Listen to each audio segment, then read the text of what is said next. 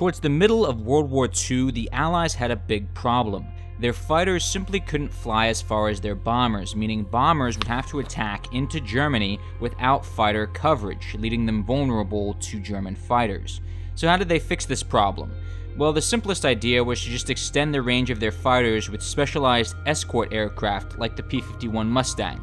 And they did this, but it would take some time for the need of these escorts to be identified, as well as the design and production of them. In the meantime, a new class of aircraft were developed, gunships. These were bombers with literal tons of extra armor and weapons added.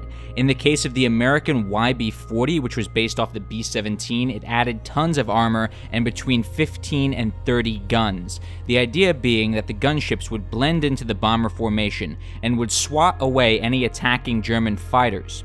And for the most part, this worked, at least to a degree.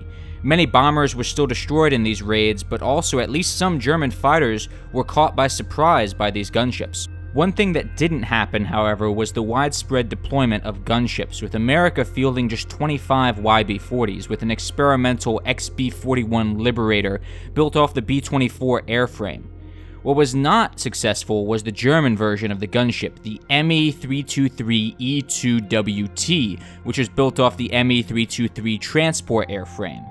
What was different about this aircraft is that it was built off a transport airframe and not a bomber. The 323 was never designed to take enemy fire, something a gunship would be expected to do.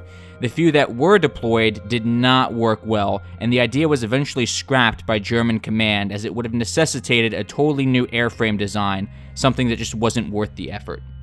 Eventually, however, all these aircraft designs were abandoned as long-range fighters such as the P-51 came into service, leaving the gunship an interesting but unsuccessful design.